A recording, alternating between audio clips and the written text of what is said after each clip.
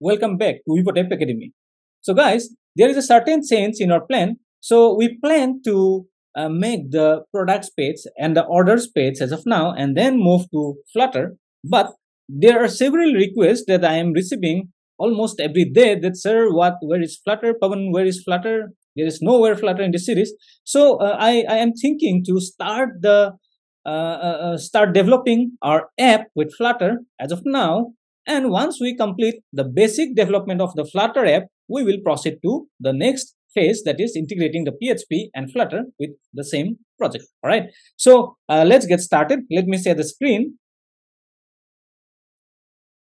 And let me open one window where I'll be showing you some important tools and tips before we get started with Flutter. So the official website of Flutter is flutter.dev. Okay, and all right, let me open this website. So what is Flutter? Flutter is a multi-platform language, and with the help of Flutter, we can build almost any type of application, right? So it may be a mobile application, or again, in mobile, we can develop iOS as well as Android mobile applications, web applications like applications like Canva or something like that, which are called the web applications, desktop applications for Windows, desktop applications for Mac. All right, and we can also develop the embedded applications. But as of now, we'll be focusing on mobile. And if someone is interested more about learning more about Flutter, you can definitely get in touch with us. We have a separate course for Flutter, a complete dedicated course for Flutter as well as for Flutter and PHP, where you will be learning in-depth knowledge from zero to the advanced level, both in PHP and Flutter. All right. So at first, what we have to do, we just have to go to the development guide, and I think I can find the guide here. Okay. Mobile, Flutter on mobile. Let us check what we can see on the mobile page. See some samples, watch videos, and get started in docs. All right. So this is the doc which I was expecting. So write your first Flutter app. But before writing the first Flutter app, you have to install Flutter on your system. All right. So let me click on install, and you can install Flutter in your Windows application, in your Mac OS, Linux OS, or Chrome OS, and most popular operating systems as of now are Windows, Mac OS, and Linux. You can choose your operating system and just click on, if you're using a Windows application or Windows laptop, just click on Windows. So here are some basic requirements that you should know at first or prior using Flutter. So you should have at least Windows 10 or later of 64-bit or 86 by 64 based. Disk space, minimum disk space should be 1.64 GB, and you should have some tools like Windows PowerShell 5.0, Git for Windows, and you should also have some editors which will be which you can find in the next step in setup an editor. So let us say if you want to install Flutter on your Windows application, Windows operating system, you just have to download this file, and there are some basic what it said, like basic configuration that you have to do, and you can find all the details in this page. Or if you're finding it difficult to install Flutter on your Windows, there are several and thousands of, not maybe thousands because Flutter is very new, there are hundreds of videos on YouTube. You can just go through them and try to install Flutter on your operating system. And if despite of all the trials and all your hard work, if you're unable to install Flutter on your application or maybe on your operating system, you can just comment in this video in the comment box, and I'll be developing one separate video for installing Flutter on the operating system that you are using right now. All right. So this is all about installation process. The next step which we will be following will be the setup for an editor. You can use any editor, but I am suggesting you either to use Visual Studio Code or maybe Android Studio. But in this video or in this project, we will be using Android Studio and in most of our cases, we will be using Android Studio to develop the first Flutter application. All right. So let's have a test drive. let me go to this page and create the first Flutter app. So in order to create the first Flutter app, what I will do, I will simply go to this action terminal and editor, and I'm assuming that you have already installed Flutter on your computer. And now, since I'm using Mac, so I will be opening my terminal, all right? And at first, I will go to the location where I want to develop the Flutter app, all right? So in this case, I will be creating one new folder in my desktop, and the name of the folder will be Flutter PHP. Let me use underscore instead. Flutter PHP. Yeah, simply Flutter PHP, all right? And then I will type cd, drag the folder and paste it here, and I've arrived, or I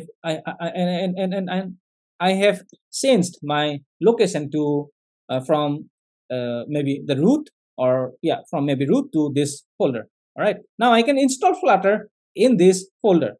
To install Flutter in this folder, so Flutter create my app. So I have already, yeah, let me do this thing. Let me create one more folder inside this folder, okay? And let me copy Flutter create my app, and instead of my app, I'll be using Flutter PHP app, PHP app. All right.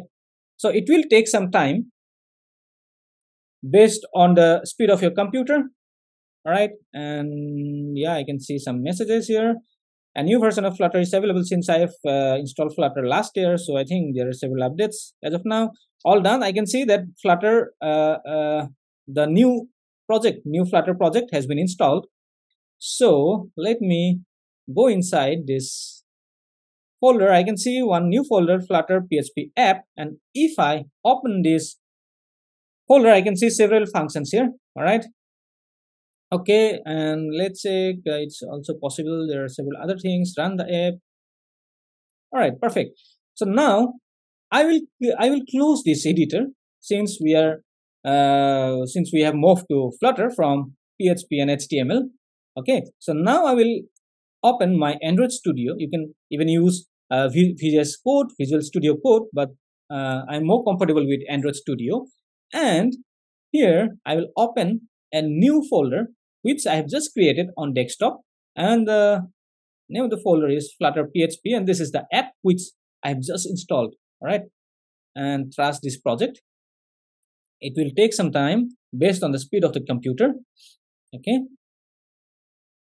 and let me explain you the file structure of Flutter till the time. Okay, yeah, till the time all the Gradles, or maybe all the Xcode build is trying to install Apple software. Okay, let me install Apple software as well.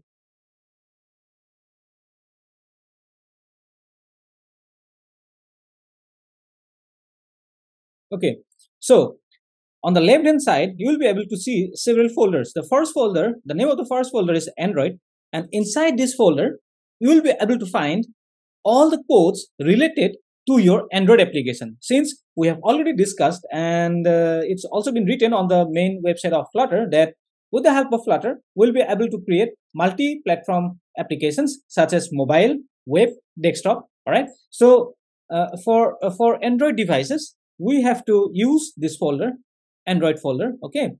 Next, for the iOS devices, for iPhones, the codes will be stored inside this folder. For Linux system, if you're using any Linux computer, and if you want to develop an application or maybe a desktop application for Linux, all the codes will be stored here. Or if you are using or if you are trying to build an app for Windows application, so it will be stored in this section. Or maybe if you are trying to build an app for web, it will be stored in this section. All right. So now what I have to do, I have to start my emulator, and all the details regarding Android Studio emulator, there are hundreds of YouTube videos available. You can just go through all the free video details, and you will be able to learn what is an emulator, what is an IDE. All right. So now let me click on the device manager and click on the emulator which I have previously installed on my system. It will take some time to open. And let me make it float. Okay. View mode. and let me make it float. It's floating now. Okay, and now what I will do, I will simply click on the run main.dart file. I will simply click on this button, and I can see some messages in my console. Okay, so all the details regarding the app, maybe if you have committed some mistake, maybe there are some modifications that we can done to enhance the performance of the app. All the details will be available in this console. So we won't be focusing much about the console as of now, but let us check how the app performs, or how does the app looks like. And I just want to add one more information here. Whatever you build with Flutter, maybe an iOS application or maybe an Android application, it will be a native application. You don't have to create any PWA or progressive web application, or maybe a hybrid web application. All the web applications that you will be creating through Flutter will be purely native. All right. So this is the main reason people are now considering Flutter as their favorite programming language. And I have made this series PHP plus Flutter just because most of the web developers are adapted with PHP. Most of the web developers as of now uses PHP. Okay, so because it is a widely used programming language. And if you are well aware about PHP, if you just learn Flutter and the connection between Flutter and PHP, you will be able to create beautiful apps without spending much of your time. So this is the app which we have just created. So this is the app which we have just created, and here is some basic function. If I click on this plus button, I am able to see 1, 2, 3, 4, 5, 6 and something like this, the values in the incremental basis.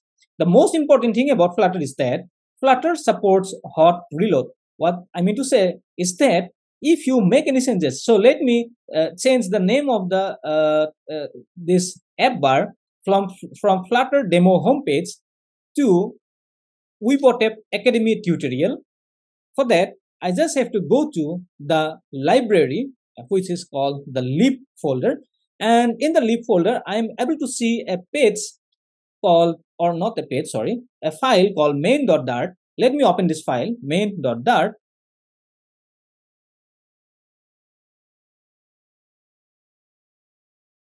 Let me minimize these things. So this is main.dart, and here I can see Flutter demo. Okay, and in the app bar, I can see Flutter demo homepage. So here is the title of the Flutter app: we bought app Academy PHP Flutter tutorial. tutorial. If I press the buttons Ctrl and S, immediately the application, or immediately this IDE told the emulator that there has been a change in the IDE. So you just say, and if there is any change made on the code, you just incorporate that code into your emulator. So now the change which we have just made on our code, WebApp Academy PHP Flutter tutorial, I can see that code here I can see that message here without reloading or without rebuilding the app. So this is the main magic of Flutter, and this practically saves a lot of your time. Okay, you don't have to build the app again and again. Okay, let us try some another thing. So app bar, okay, with the title, content, body, constant. So you have pushed this button many times. Here it's written you have pushed this button many times.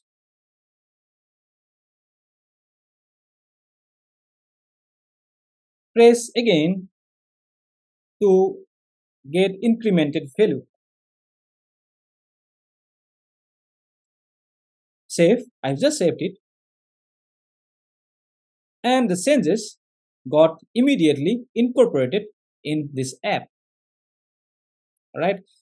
So this is a very basic app about Flutter. So in the next video, what we will be doing, we'll be designing the same app into an e-commerce application.